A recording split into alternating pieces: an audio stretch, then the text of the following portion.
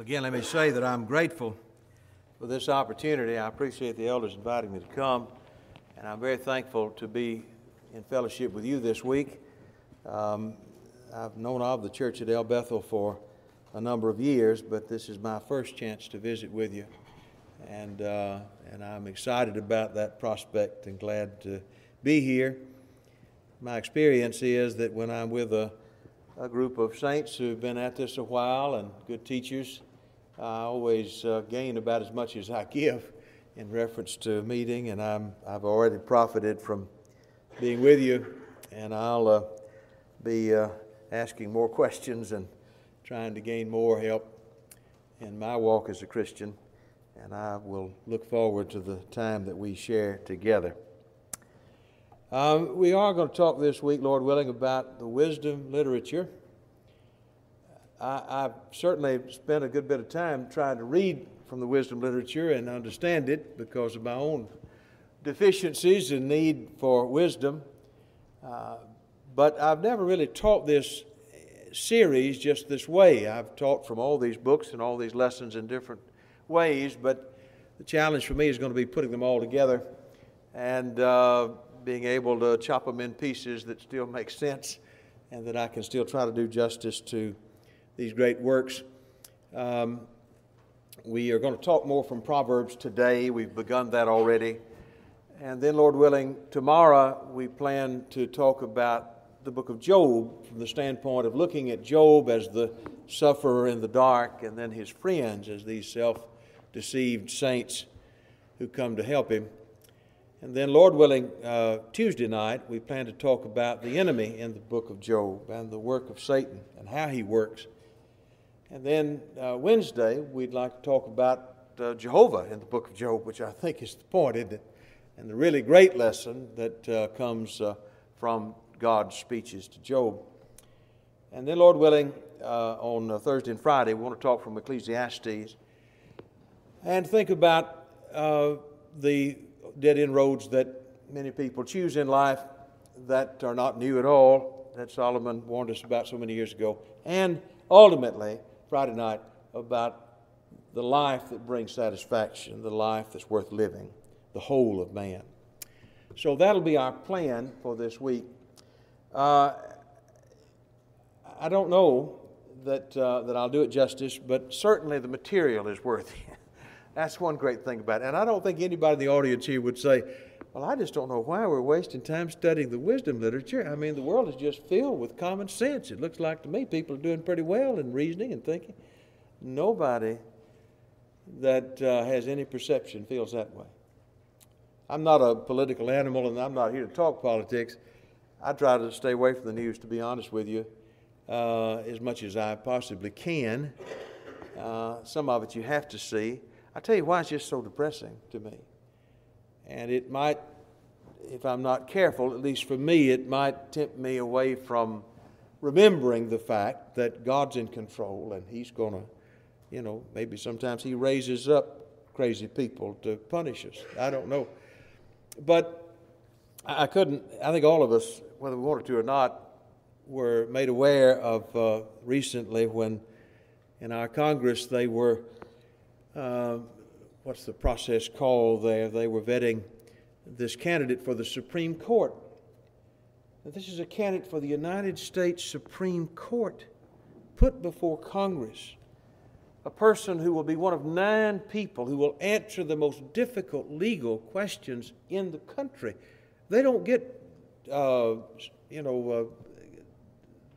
dog catcher cases up there. They get the most difficult cases, important cases that affect the lives of Americans. Here's someone who is to know the answers. And they asked this person, they said, what is a woman? Pass. Too hard to figure out. This is beyond parody.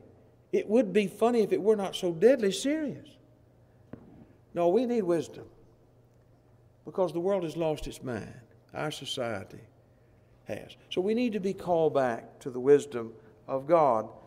And when we say here, how to win at life, maybe that's too casual a title, but it occurs to us that the world doesn't even know what the word win means in this context. That's really what Ecclesiastes is going to do for us, is define what it means to win in life.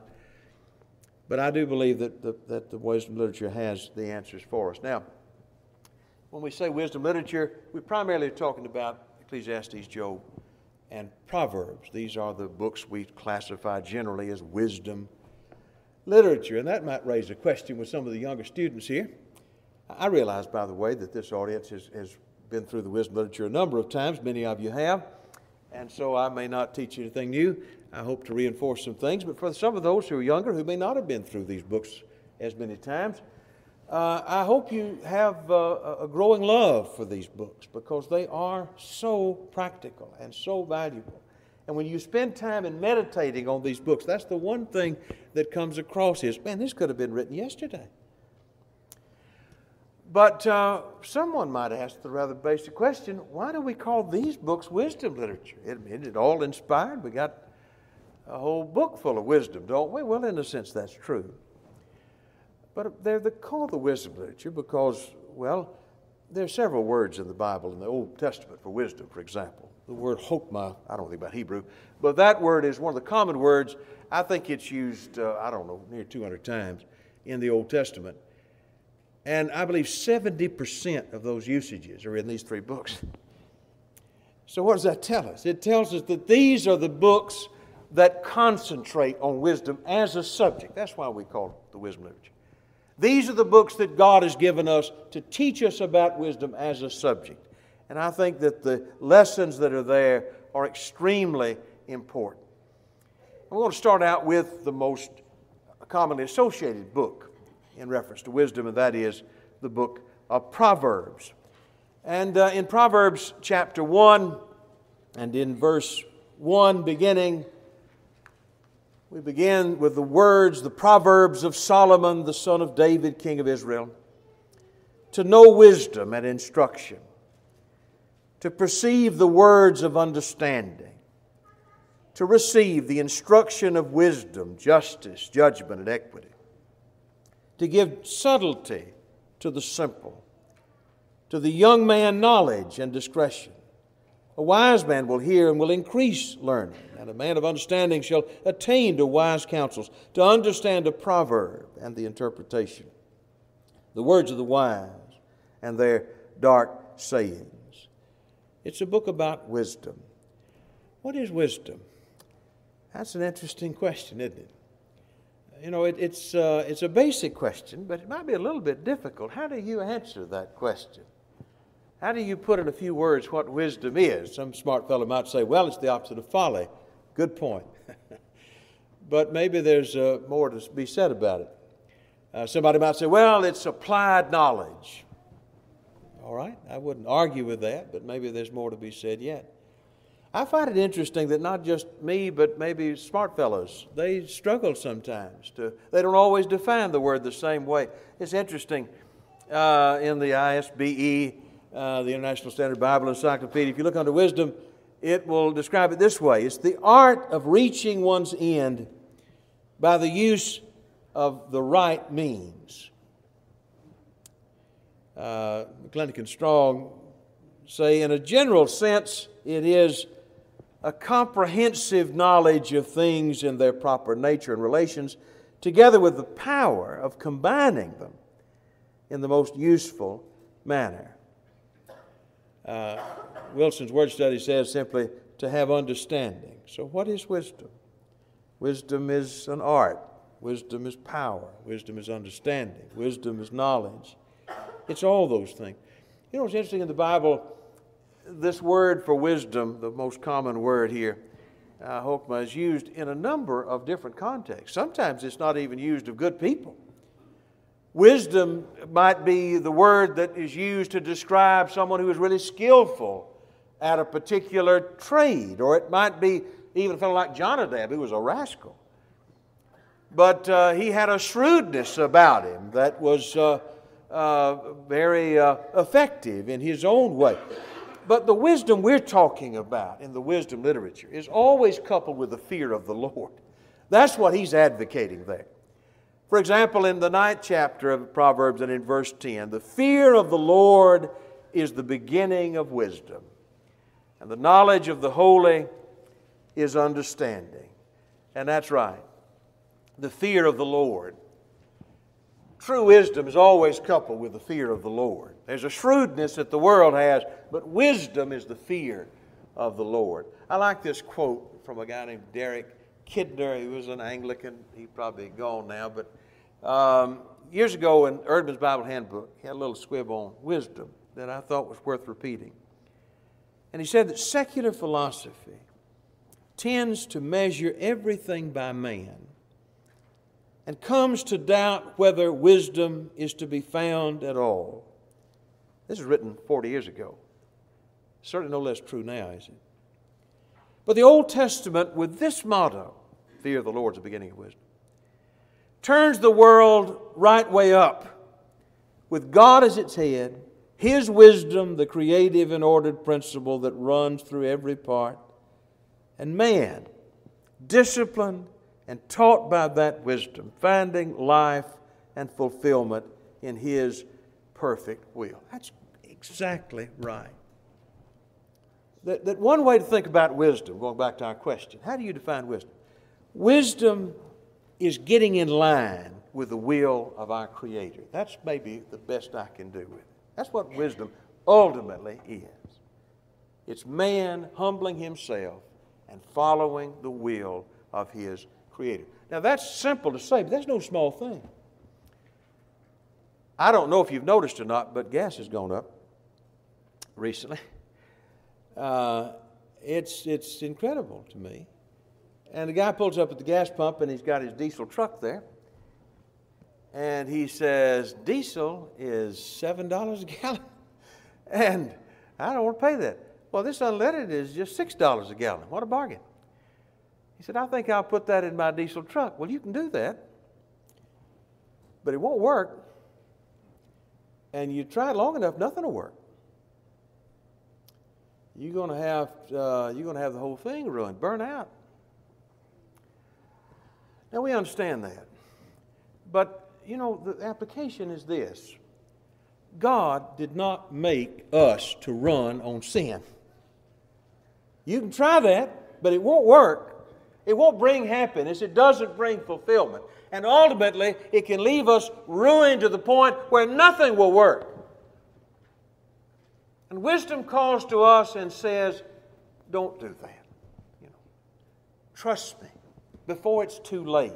Learn. So that's our study from Proverbs 1 today, is the call of wisdom to get in line with the Creator and to believe and to trust and to let our faith show in our daily life that while the world is going this way, and young folks, the pressure you feel, it gets easier as you get older, I think, in some ways.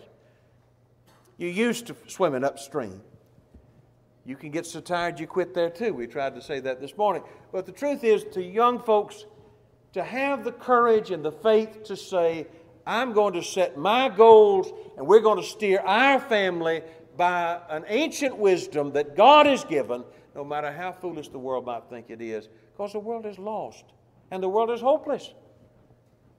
And we don't want to join them. So that's really what Proverbs 1 is all about.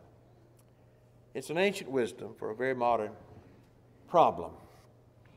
Going back to our text there in Proverbs 1 we were looking at a moment ago, when we try to figure out, you know, how to describe wisdom or how to think about wisdom or what wisdom is and what it does, what it looks like, I think there are 3 verbs in the first chapter of Proverbs that are really helpful to me in coming to terms with it.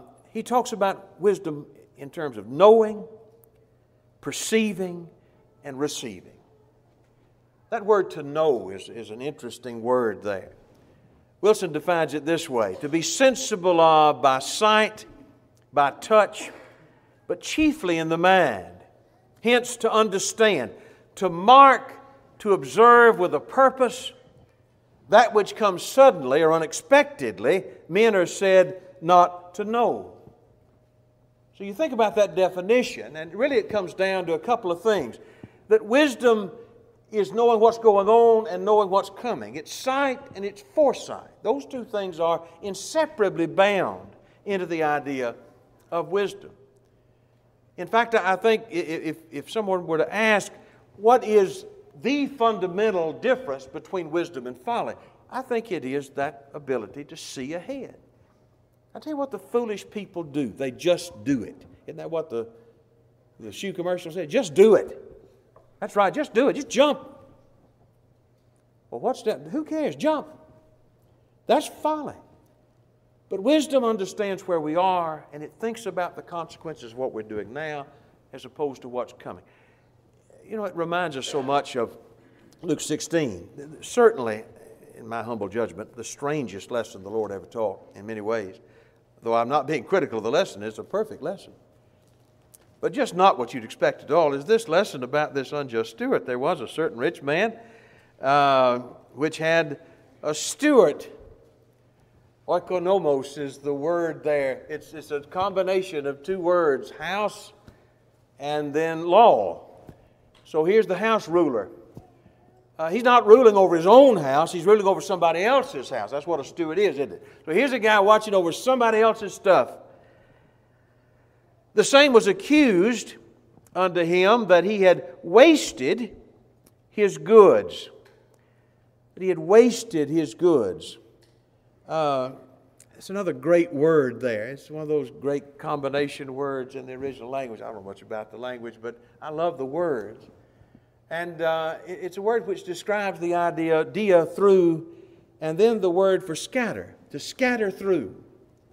We have an expression, we talk about something slipping through people's fingers, you know. Or we might picture you have a child, for example, and you say, now, take this bucket and take the water and take it from here and put that water over here. And of course, you know, with the child, they got more water on the ground than they ever get over to where they're supposed to take the water. It goes everywhere. And that's the idea about him as a steward. He was a steward, all right, but he was not careful with his master's goods, and everything is slipping through his fingers. And so he called him, the master did, and says, how is it this that I hear of you? Give account of your stewardship, you may no longer be steward. In verse 3, the steward said within himself, what shall I do? My Lord takes away from me the stewardship. I cannot dig. To beg I am ashamed. We pointed out many times he was ashamed to beg. Apparently he wasn't ashamed to steal, because the next thing we find is, he said, I am resolved what to do, that when I am put out of the stewardship, they may receive me into their houses. And so he called every one of his Lord's debtors, and he said to the first, how much do you owe? He said, 100 measures of oil. He said, take your bill and sit down quickly and write 50. And he said to another, how much do you owe? He said, 100 measures of wheat. He said to him, take thy bill and write 80. You see what's going on here. And so, verse 8, here's the turn. The Lord commended the unjust steward because he had done wisely. I have met a couple of young fellows who tried to convince me this guy really wasn't unjust. I said, well, you got a problem with verse 8. He was a crook.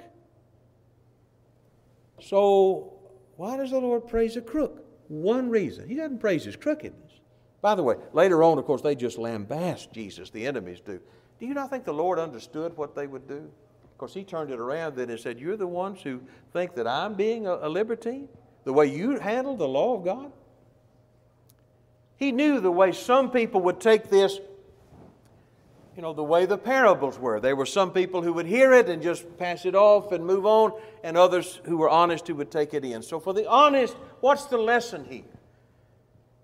It's not cheat and get ahead, but it is this, that this man was wiser than the children of light because he had enough sense to see where he is, what's going to happen, and what he would need to do now to be ready for then. That's the essence of wisdom. To think about the consequences. To consider the results of our behavior, not only on ourselves, but on other people. And he calls on us to have that same kind of foresight that is so necessary in order to live and please God. So wisdom is about knowing. It's about seeing and seeing ahead. It's also about perceiving. That's a great word as well. It's defined, the background idea of the verb is to discern. It includes the concept of distinguishment that leads to understanding. The verb refers to knowledge which is superior to the mere gathering of data. It is a power of judgment and perceptive insight that's demonstrated in the use of knowledge. And if you're like me, when you read those words, you think about the eye doctor somehow. Discerning, distinguishing, perceiving. Because that's very much like what the eye doctor's trying to find out, is how much you perceive. And he'll test you in various ways. Some of you guys have taken the colorblind test. I found out a few minutes ago that we have a resident scholar here who is colorblind. He sees the Bible pretty good, I'd say, from my experience. But and some people do. It's interesting, isn't it? This is the colorblind test, or one of them. And what is it? It's a circle of circles. And if you're colorblind, that's all you see. But if you have the full range of color, then you see more than that. Two people sitting on the same bench, and one guy sees nothing, and the other guy sees a number there in the midst. That's the idea. Now, two people look at life, and they're just side by side, but one sees more than the other. Why? Because that's what wisdom is about. It teaches you to see, to perceive. A great example of that to me would be back in the story of the temptation of the Lord. We remember in Matthew chapter 4, one of the accounts there of the Lord, he was driven, Mark says, into the wilderness by the Spirit. And when he had fasted 40 days and 40 nights, he was afterward a-hungered. And the tempter came, verse 3, and said to him, If thou be the Son of God, command these stones be made bread. And he answered and said, It is written, man shall not live by bread alone, but by every word that proceeds out of the mouth of God. As a young student, I'd read this passage, and I would be mystified. I mean, I'm not doubting the Lord made the right call, but what was the problem here? Wasn't he the Son of God? Yes, he was. Was he ashamed of that? No, he wasn't ashamed of that. Was he hungry? Yes, I'm sure he was hungry. Is anything wrong with making bread? Did he not multiply later on bread for thousands? Yes, he did. Who's against bread? Not me. So what's the problem here? I mean, some of the temptation to bow down and worship me, it doesn't take, that's as subtle as a train wreck. But what about this? Where's the problem? Every time, you remember, the Lord takes us back, quoting to the devil the book of Deuteronomy. And here, Deuteronomy chapter 8, he quotes from this passage, verse 1, All the commands which I command thee this day shall ye observe and do, that ye may live and multiply and go in and possess the land which the Lord sware to your fathers. And thou shalt remember all the way which the Lord thy God led thee these 40 years in the wilderness, to humble thee and to prove thee and to know what was in thine heart, whether thou wouldest keep his commandments or no. And he humbled thee, and suffered thee to hunger, and fed thee with manna, which thou knewest not, neither did thy fathers know, that he might make thee to know that man does not live by bread alone, but by every word that proceeds out of the mouth of the Lord doth man live. What Jesus' refusal was about was a recognition of the fact that it was the Spirit who had led him into that wilderness, and it was God who was teaching him in this wilderness to learn to trust him. He's not here against self-reliance, but to work a miracle would suggest he had a doubt that his Father would take care of him. And just like Israel was led into the wilderness to learn to lean on God and not their own ingenuity and their own wisdom, the Lord knew that's the course he ought to take. Now, I'll tell you, it takes certain perception to make that connection, seems to me like. But that's the point, that Wisdom is what allows us to see the hook in the devil's bait. And if we don't have that, then we're going to make a lot of messes. Wisdom is perception. Wisdom is also reception. Going back to our text. To receive instruction. Wilson says simply, to take what is given as a charge. You know, it is a problem. I think it's a problem in the way that we raise children in our Western culture. Children don't learn how to take orders. They don't learn how to follow instructions simply because they're told to do something. It's got to be explained to them all the time. Oh, they've got to be bribed. It's up for a vote. What do you think? And I think that has a tremendous effect on the reason why, when kids get a job somewhere, they quit immediately because they're not used to being told what to do. And it has an effect religiously because people are just not used to being told what to do. They think, well, I get a vote too. Let me tell you what I think about what God says about this. Doesn't matter. And so learning how to take as a charge the Word of God, that the Word of God is not a book of suggestions, is critically important part of wisdom. In James chapter 1, it's a great passage where James, the old King James translation, writes, "Wherefore, my beloved brethren, let every man be swift to hear, slow to speak, slow to wrath. For the wrath of man works not the righteousness of God." Let me pause to make a point here. I have, through the years, and this is personal, but I'll share this with you, I have found it to be a help to me to make this into a prayer that I try to pray every morning as soon as my eyes get open and I realize I'm awake, before my feet hit the floor, because I need this so badly. Lord, today help me to be swift to hear, slow to speak, slow to wrath. And I mean that at least in part in reference to you.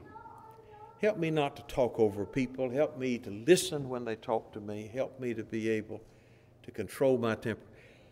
But I think in context we could say this may have reference to God. Help me to learn to be quiet before God and to listen to God. Lay apart all filthiness and all superfluity of naughtiness. What a great expression that is. Every remnant of evil. And receive with meekness the engrafted word which is able to save your soul. You've heard meekness defined through the years, and rightly so. It's not weakness, but it's strength under control. Strength under control. And to have the self-control to say, I will be directed by God, and He will lead and I will follow. Be doers of the word, not just hearers, but doers. To let that word direct me and in my conduct that it makes a difference. This is what wisdom demands, receiving with meekness the engrafted word. Children as they mature grow to understand that it's their job to obey and to do so with the right attitude. It's an essential part. Humility is an essential part of obedience, which is an essential part of wisdom. James chapter 3 is where he talks about the wisdom that is earthly and sensual and devilish. And that's the wisdom that's rebellious. Later on in the 4th chapter, we divide the book into chapters, but later on in that same thought, he talks about the key being to submit yourselves, verse 7 of chapter 4, to God.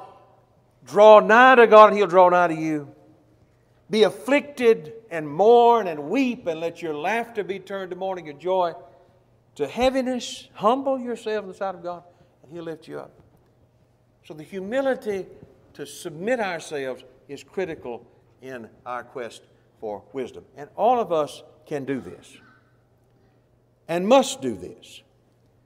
In Proverbs 1 and verse 5 we read a moment ago, this applies to those who are wise. That's what I would say to the wise folks in this audience. Have the wisdom to understand that you need to grow. I don't care how smart you are or how advanced you are as a Christian. There's room for growth. Isn't that the great lesson that Peter taught? The last letter we have there, the last thing he said was, grow in grace and in knowledge. He talks to the steadfast there. Grow in grace and in knowledge. Elders need to grow. The deacons need to grow. The older people here need to grow in wisdom. And make that your ambition, and my ambition to do so. But it's also a great thing to know that for those who are not wise, there is hope. And just quickly going back over to Proverbs chapter 1, we did read down in verse 20, but wisdom cries out. Wisdom utters her voice in the streets. She cries in the chief place of concourse. In the opening of the gates, she utters her words. She is accessible. She's not on a mountaintop far away, but right there where we can access wisdom. And she wonders out loud, why is it? How long, you simple ones, will you love simplicity? And scorners delight in their scorning, and fools hate knowledge. Turn you at my reproof. Behold, I will pour out my Spirit unto you, and make known to you my words. Even for folks who are not wise, he talks about three categories here. The simple, I guess, would be the best off of this lot. Simple, simply open-minded, seducible, gullible, or naive. We've all heard the old expression, be open-minded, but not so much that your brains fall out. That's a good point. And there is a naivety that some people have. Well, I'll tell you sometime about my experience in the fair, my experience with gambling. My wild life of gambling ended when I was about 6 years old, and the guy at the fair took all my money on some game. I figured out at 6 years old, those guys weren't trying to help me out. That's helped me through the years. It's a painful lesson at the time. But when it comes to spiritual matters, we can't afford to be gullible. We had time, we'd go back to this great story in 1 Kings 13. This is the story of that prophet that God sent up to Bethel to condemn Jeroboam and his calf worship there. And he did so. And he told him, don't you come back the same way. Don't eat with anybody while you're there. And that's when an old prophet came along and lied to him and told him, well, the plan's changed. And he believed him. He believed him. I've met people who think that God was too mean on this guy. Because ultimately, he didn't make it home. He was killed before he ever made it home. And people say, oh, God was so harsh on him. God spoke to him and told him what he wanted him to know. And then somebody else came along and said, well, you don't have to worry about that. Let me tell you, that happens today. We all got this book. And we listen to somebody else who says, oh, don't worry about that. I don't think God's going to be any kinder to us than He was to this man. You are to be blamed. It is a condemning gullibility that you have. You turned away. You should have been wise. You should have come to me if you had a question. Gullibility. But even the gullible, if they'll recognize their problem and turn, can be helped. The fool is, I think, further down the list. You read the definition in these lexicons of the word chazil here, and they say fat and stupid. And I think that's getting personal. But he's talking here not about the exterior. He's talking about our fat-headed, as we sometimes say. They can't be touched. They can't be pricked. They're too dull in their thinking. That's the idea. And it's a serious matter. Wilson ties it with ungodliness, the man who just doesn't think about God. He's just going along with his life and his own wisdom. Proverbs chapter 1 talks about that man and describes him this way. Wisdom is directly in front of a man of understanding, but the eyes of a fool look all around. He looks everywhere but where he should look. He can't see because he's not focused as he ought to be. He's a fool. A fool does not find joy in understanding, but only in expressing his own opinion. He's that guy, you've heard the saying, if you ever talk to a fellow and he says, you can't tell me, believe him. That's right. You can't tell him anything, and the Lord can't tell him anything. Nobody can tell him. But even a person who's in that position can soften their heart. They can change. Even the scorner, that's the lowest of these, isn't it? The mocker, the man who doesn't take righteousness seriously, so filled with himself that he looks down on things that are holy. Even that man, there's a chance for him, if he will, yet to be reached and yet to change his mind. Don't we read that in the Scriptures? We read about a thief on the cross who cried out against God, who mocked Jesus, and yet who in the end was saved. We read about Saul of Tarsus, who likewise, he describes himself as injurious, the old King James says. He was a man filled with pride, but he likewise was turned to God. We can turn. That's what the text says there back in chapter 1. Turn you at my reproof. Even these can turn. But there is a too late. Back in Proverbs 1 and verse 24. Because I have called and ye refused, and I have stretched out my hand and no man regarded. But ye have set it naught my counsel, and would none of my reproof. I will also laugh at your calamity, and I will mock when your fear comes. When your fear comes as desolation, and your destruction comes as a whirlwind. When distress and anguish come upon you, then shall they call upon me, and I will not answer. And they shall seek me early, but they will not find me. For that they have hated knowledge, and did not choose the fear of the Lord. They would none of my counsel, they despised all my reproof. Therefore shall they eat of the fruit of their own way, and be filled with their own devices. I want to be clear here. I don't think this is God speaking per se, and saying, once you sin, don't come crawling to me. I don't think this is a passage that denies the mercy of God. That's not the point at all. I think this is wisdom personified. And I believe the point of the passage is, what wisdom is saying here is that I will teach you and instruct you and save you from all kind of trouble. But if you refuse to hear me, young people, if you refuse to hear me, then nothing can save you from the consequences of your action. He doesn't mean you can't be forgiven. But He does mean that there are going to be some things that you brought on yourself that no man can take off of you. As an old expression, it goes something like this: we can choose the road we take, we can't choose where the road goes. You know what that means.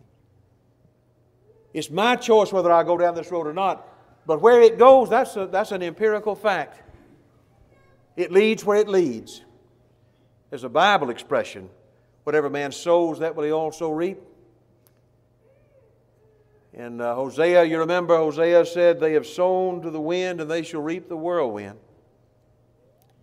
The old preachers used to say, it doesn't make any sense, folks, to sow to the whirlwind and then pray for a crop failure. They say, no, it doesn't work that way. And that's the point of Proverbs chapter 1, is that there may come a time when you have crashed through every barrier and you're just going to have to live with the consequences of your actions. I'm trying to save you from that, he says. Understand. That old saying, it's easier to get forgiveness than it is to get permission. Well, that's the devil talking. Because there's some things that you do that are going to cost you dearly. And he gives an example here, and I'm closing here. But in Proverbs chapter 1, this is a modern speech translation, and verse 11, he gives in this context an illustration of what he's talking about. Suppose they say, come on, let us find someone to kill. Let's attack some innocent people for the fun of it. They may be alive and well when we find them, but they'll be dead when we're through with them. And we'll find all kinds of riches, and we'll fill our house with loot. Come and join us, and we'll share what we steal. My child, don't go with folks like that. Stay away from them. They can't wait to do something bad. They always are ready to kill. It does no good to spread a net when the bird you want to catch is watching, but these people, they set a trap for themselves, a trap in which they will die. Robbery always claims the life of the robber. This is what happens to anyone who lives by violence. Now, I tell you, that was written 3,000 years ago. That happened in Birmingham yesterday. I promise you. I hadn't seen the news, but I'm sure it did. That happens every day. And young people who grow up a lot of times, sometimes at least, in homes that are unstable, and they're looking for somebody to take them in, or they join a family of thieves and criminals, and the same story is repeated over and over again. Let me share one story with you before we close. This headline is 20 years old, and it may seem rather run-of-the-mill. Alabama inmate executed. This is a headline, AP headline from Atmore, Alabama. That's where the prison is, down there on the Florida line. And that's the execution site in the state of Alabama. A man convicted of killing a young girl during a robbery and kidnapping was executed in the state's electric chair early Friday. David Ray Duran, 37, was the first inmate to be electrocuted since the Supreme Court agreed in October, so-and-so. Duran was convicted of murder for the 1983 shooting death of Kathleen Bedsoe, 16. He kidnapped the girl and her boyfriend, Chuck Leonard, from Leonard's parked car, put them in the trunk, drove them to a secluded area where they were shot. Leonard, he thought they were both dead. Leonard survived, went to get help, pointed him out a few hours later when he was picked up, and just like that, he was arrested, tried for murder, convicted. Old story. What's different about this story is that David Duran grew up in pews like this, right here. Some of you guys may know this story, but he went to church with his parents at Huffman down in the Birmingham area. And after this came out, of course, it was a great tragedy for this family, these victims, and a great shame to the family. But David had been running wild for years. I don't know David's parents. I know his grandparents were faithful Christians. And he went with them when he was younger. But he fell in with the wrong crowd. While he was in prison, some folks contacted him, Christians contacted him, fellows like Joe Corley and others. I know a lot of people wrote him. He wound up being baptized in prison. He was executed for his crime.